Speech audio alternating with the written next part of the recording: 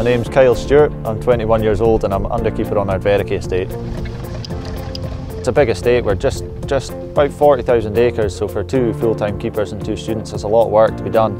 I would definitely say our year revolves around the stag stalking. You know, it's everything that we do gears up for the stag stalking. All the maintenance is to look good for guests and family that are visiting every year for the stalking.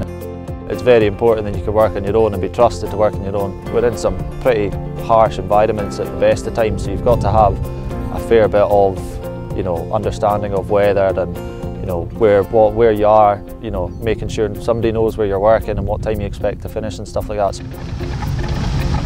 What we're looking for is just someone that's willing to learn. The benefit of taking someone on in a modern apprentice is we have them for a guarantee normally of 2 years. You know, we have a lot of people walking through the estate. We've got the East Highland Way that runs through here, which runs, you know, the full length of the estate from west to east. So we've got to work around walkers nowadays. And you know, if I wasn't doing the job I was in, I dare say I'd be a hill walker myself because of my enjoyment of the outdoors. Kyle's a fantastic employee for us. He's been hard working and he's probably been one of our best students that we've actually had. It can be a big step up from high school into a modern apprenticeship, but it gives you that basis to go on and do higher education as well. From going on to the national certificate and higher national certificate, it's sort of a gentle slope up. At 16, 17 years old, getting a monthly salary, a monthly wage is, you know, it makes it all the better, and you're not racking up a student loan debt like some people that have left school and gone on to uni and done, you know. I look after the modern apprentices and I assess them on the workplace, and also when the apprentices come up to the college, and I assess them there, make sure that they're all learning on the workplace, and generally they're younger people that are coming onto the course, so sometimes there's issues that are affecting them on the workplace, and we're trying to smooth those out as well.